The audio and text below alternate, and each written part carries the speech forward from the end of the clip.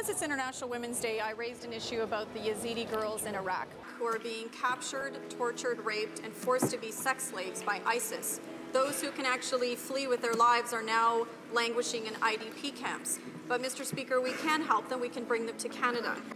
Our acceptance of refugees is based on those who are most vulnerable, as determined by the United Nations. Today in the House of Commons, we're going to be debating a Conservative motion that's calling on the Liberal government to join our allies in recognizing and condemning ISIS actions for what they really are, a genocide. Now is the time for all 338 members of the House of Commons in Canada to stand up and be counted on, including the members opposite.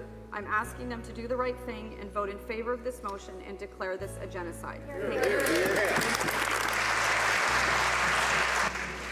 Tous ceux qui s'opposent à la motion vont bien se lever.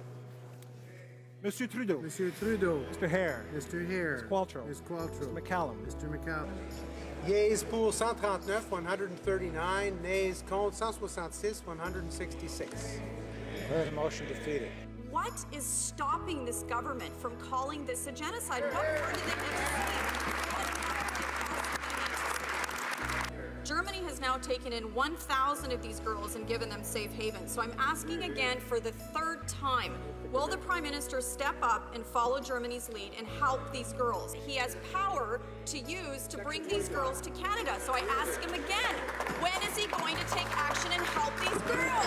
This afternoon, parliamentarians will be voting on the Conservative opposition motion to recognize the genocide ISIS is carrying out against the Yazidis and to expedite our country's efforts to give asylum to Yazidi women and girls. It was not our choice to be victims of genocide.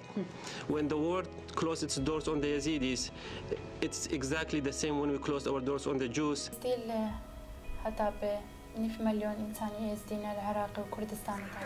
A Yazidi prayer says, "Thou hast led us out of darkness into the light." Nadia, we honor you and we heed your call, not only because we must, but because it is you that brought light to darkness. Is it the pleasure of the House to adopt the motion as amended? Adopted. Carried.